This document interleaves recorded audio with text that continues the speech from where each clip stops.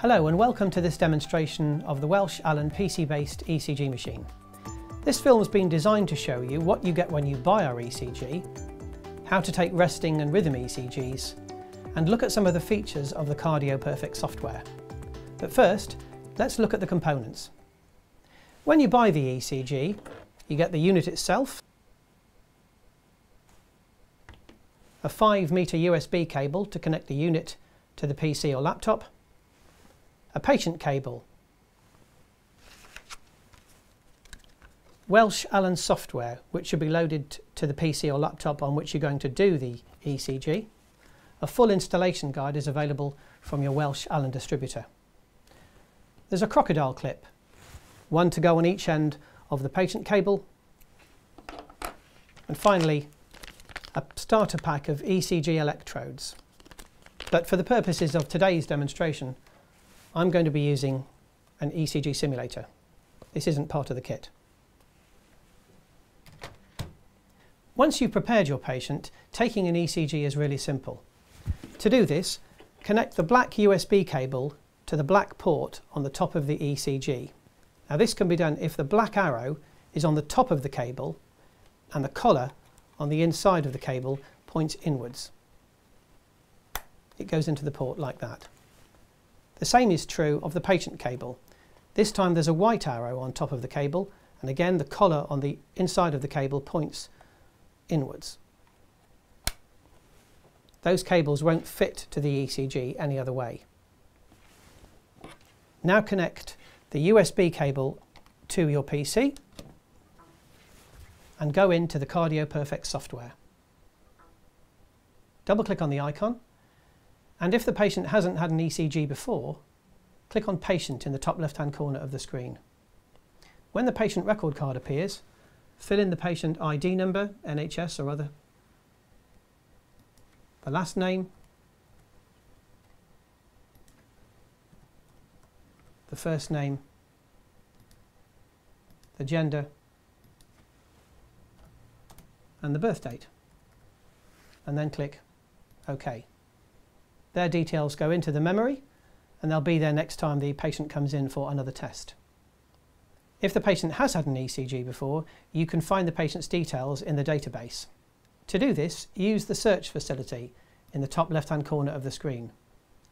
If you click into search, you can search for the patient's name by surname and clicking on Go, and their details appear below.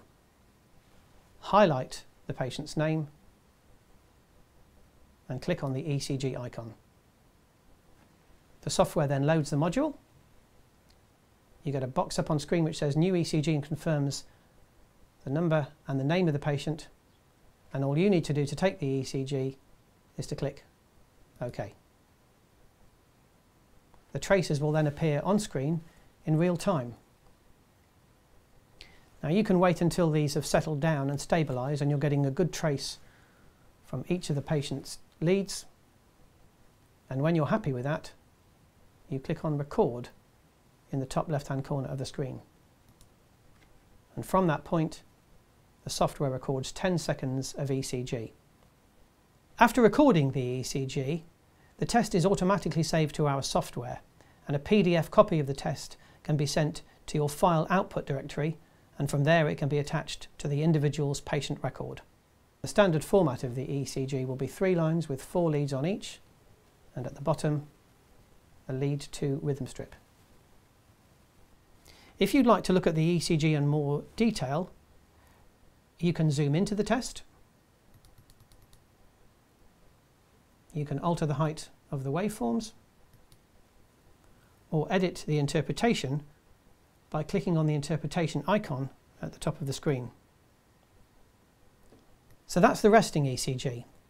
But what if you want to take a longer ECG, a rhythm ECG? Well, for this, you need to go back into the software. And again, either input or find your patient, highlight their name, and again, click on the ECG icon at the top of the screen. Again, you get a box which says New ECG and confirm by clicking OK if the patient's details are correct. Now once again, the traces appear on the screen in real time. But to take a rhythm ECG, instead of clicking on record in the top left hand corner, click on the rhythm icon next to it.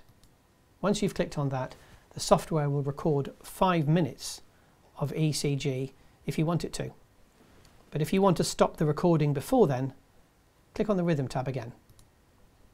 If you ever want to look at previous recordings, open the software, highlight your patient's name, and in the bottom left hand corner of the screen you'll see a list of any other tests.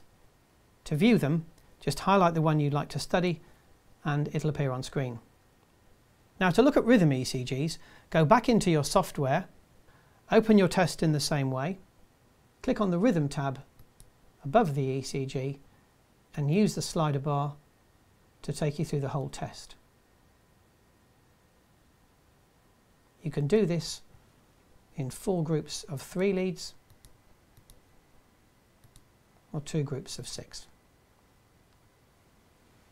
If you need help with patient preparation or correct lead placement, there's a useful graphic in the Welch Allyn software. Go into the software, click on the Help icon at the top of the screen, and from the drop-down menu, select ECG, followed by Electrodes IEC, and the graphic will appear on screen.